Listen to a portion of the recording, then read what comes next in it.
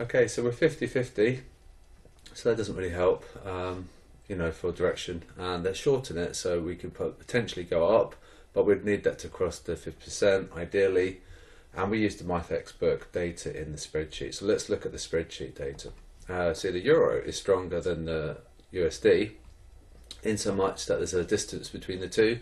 The retail guys are buying dollar and they're shorting the euro. So because they're shorting the euro, it makes it a buy.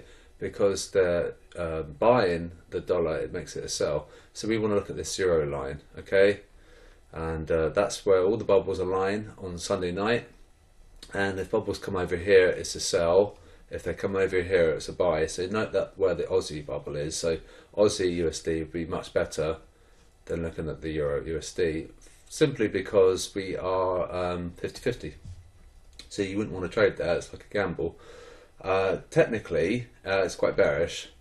Let's have a look at the daily. I can show you quite a strong descending pitchfork. And I'm looking to short the Euro USD at 103.92. It's going to hit resistance inevitably. So it's probably going to be a rally and then sell the rally event roundabout there. So the logic there is at 61.8. And so that it gives us a a level to target in order to short, and my stop loss is going to be 104.70. So talking about a 70 pip stop, so I need to get a decent entry. It's quite wide. I don't like having wide stops like that, but that would be my stop once it gets up there, and we'll target the bottom of the pitchfork and then we'll bounce. And so we had a healthy respect here, decent respect there. We oversold here.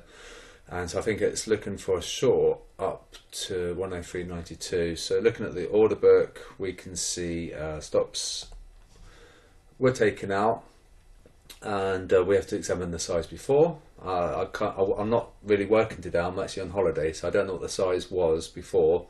The size is now 218, and it could be that they just moved their stops higher. If they do, the price will gravitate higher. And these are trapped sellers, so this is going to act as a support, and they really shorted it at 102.02, so that should be a decent support. If we go below monthly pivot and these guys get paid, I would exit, because it's a bit of a casino, 50-50.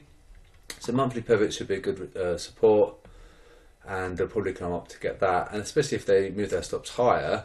And I'd exit if we breach 102, and we know that the bubbles are indicating a buy. If we look at the QuasiDB signals, we can see Euro USD on the technicals, and we are looking at buy. Okay, so we only open a signal if it's strong buy or strong sell. It's likely this might go to strong buy, but we'll have to wait and see. Time will tell. So we wouldn't open now because it's just buy. It has to be strong buy or strong sell, and that's that. So bubbles indicating buy, monthly pivot support, and those trap sellers indicating buy. So I think we'll probably definitely get their stop loss cluster above 15 pips away, but whether they'll move their stops higher, we don't really know for sure. And if we breach 102, then these guys are going to get paid, so that would be unusual. So that should be a good support, but 50-50. So I'd probably wait for a little bit more movement, and they are shorting it, so that's a buy.